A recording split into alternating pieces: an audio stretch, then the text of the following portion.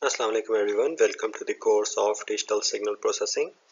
Today we will continue chapter number 4, lecture number 7, sampling of continuous time signals.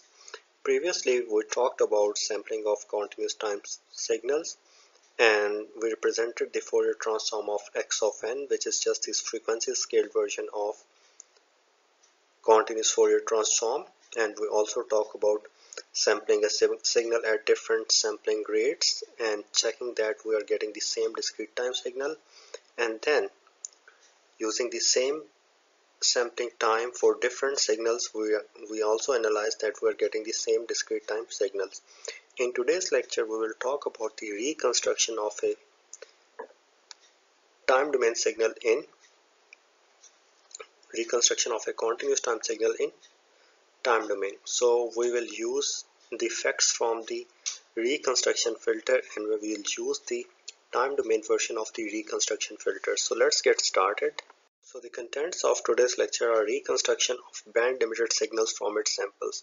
I have told you signal is said to be band limited if it's like 0 after certain frequency. Whatever the Nyquist frequency of the signal or the maximum frequency of the signal is, it is 0 after that particular frequency. A signal is said to be band limited.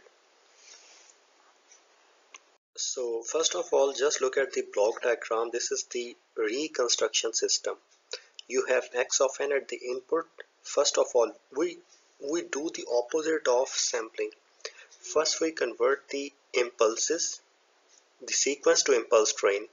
So we have x of n, we convert x of n to impulse train. So we have to input the value of sampling time. Okay, so once we have information of sampling time, we get sampled impulses. Now we know that on sampled impulses in frequency domain we apply a ideal reconstruction filter. So here in once we have the sampled impulses, we apply a reconstruction filter impulse response in order to get xc of t.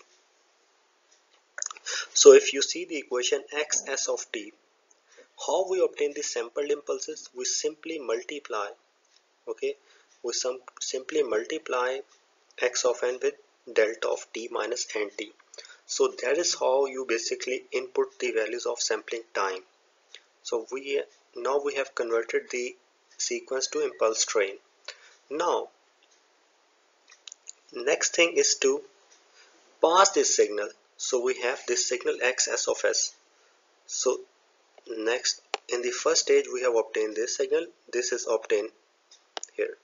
Now x of n, x s of t have all these things. This will go through this system. If this is an LTI system, we will have its response. So we know that if at input this is scaling x of n, it will remain as it is. The impulse response will change to frequency response. The impulse response. This impulse will change to impulse response. So at the output of the system, xr of t will be equal to summation at the input, summation at the output, scaling at the input, scaling at the output, impulse at the input, impulse response at the output. So this hr of t, this hr of t is the impulse response. This is the impulse response. This is the shifted impulse response. This is the impulse response. So let's look at how this impulse response looks like in next slide. So we have seen many times that the ideal reconstruction filter looks like this. It has gain of t and it has a cutoff frequency of pi by t, which we get from this. We know that cutoff frequency is half of the sampling. So we know that sampling frequency is 2 pi by t divided by 2. So 2 gets cancelled with 2. So this is equivalent to pi by t. So either we can write pi by t or we can use that the cutoff frequency is between these 2 points. Omega n is the Nyquist frequency and this is the first copy left hand side.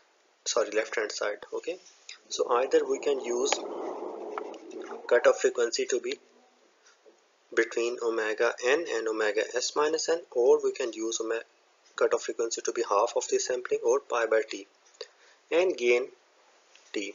This is our reconstruction filter and we call it ideal because In passband it has exactly T amplitude and there is no transition. This is quick from 0 to 1. This is quick from 0 to 1 and then from 1 to 0.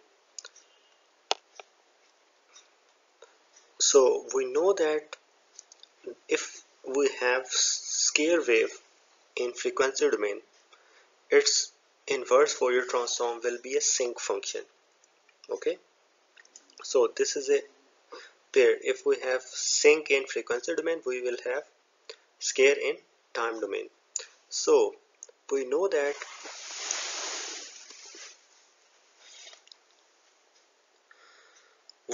the Fourier transform, if I take the inverse Fourier transform of this, I will get this thing sine omega t divided by pi t, where omega is equal to pi by t. This is the cutoff limit. Okay, so the simple thing is that take the inverse Fourier of this. For inverse Fourier, we know that the formula is 1 by 2 pi integral minus pi by t to pi by t. Function is 1.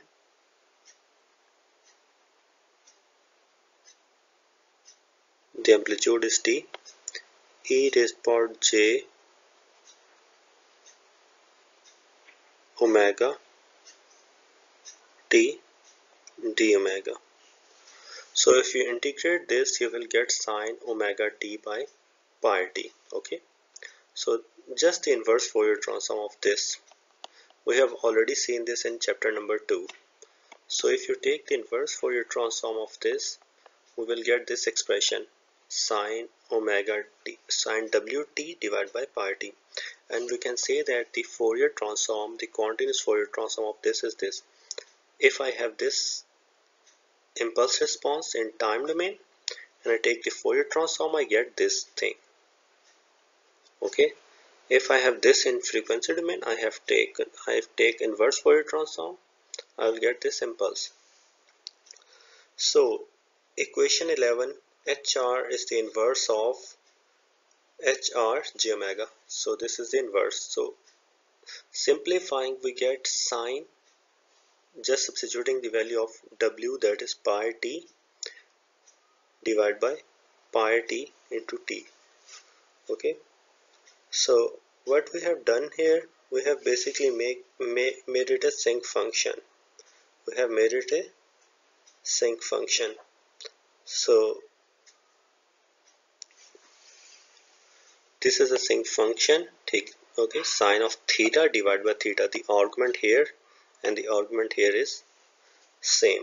Okay, so let's move on to next slide.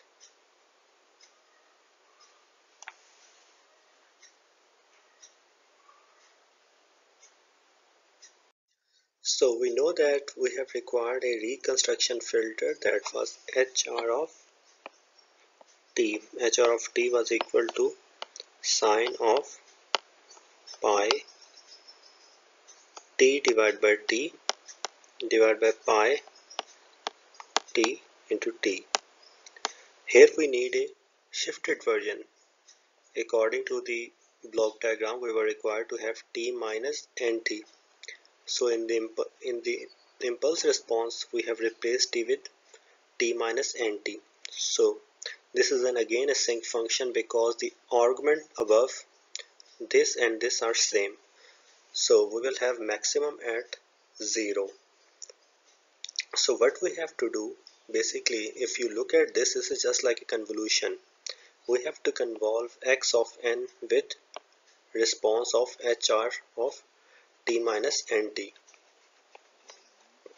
So here is the convolution. Actually, if you have to do reconstruction in time domain, what we have to do, we have to convolve x of n with this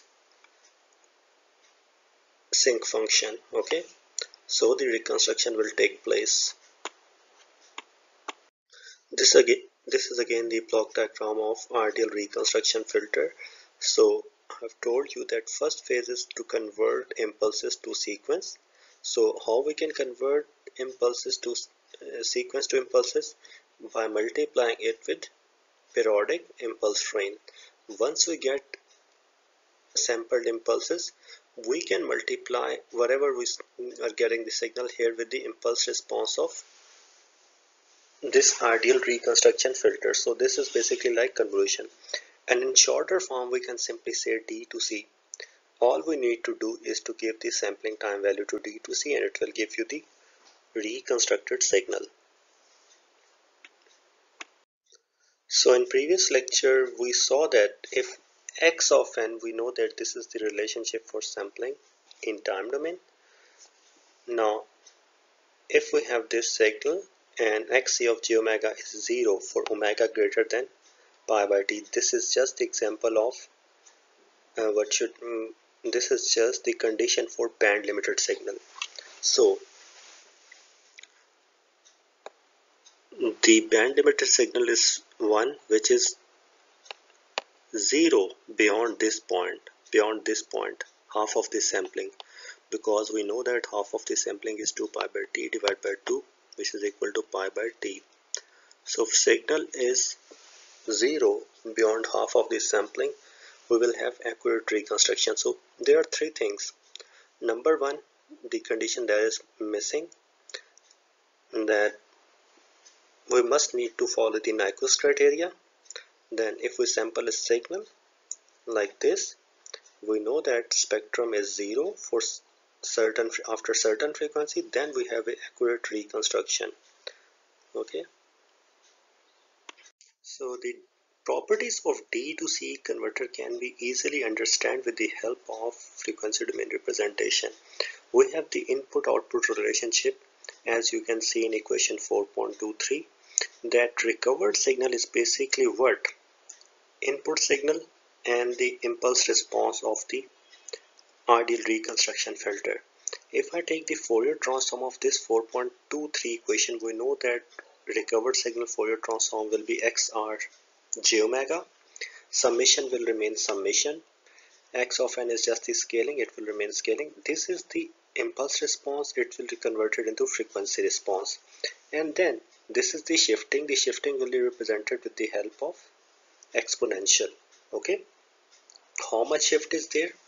Basically Tn is the shift. Okay, so if you see, we are summing with respect to n, so this is a constant term. I can take this term out of the summation. So what we are left with inside summation is x of n e raised power minus j omega tn. So if you look at this equation, this is basically the equation of taking the Fourier transform of what signal? X of n, which is x e raised power j omega t.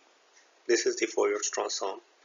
So this is the Fourier transform. So what we have to do, we have to apply the reconstruction filter on the Fourier transform of x of n. So we will get the recovered signal. So this is the reconstruction explanation in frequency domain. Let's move on to next slide. So read out section 4.3 of the Oppenheim book. If you have any question, you may ask me in next lecture.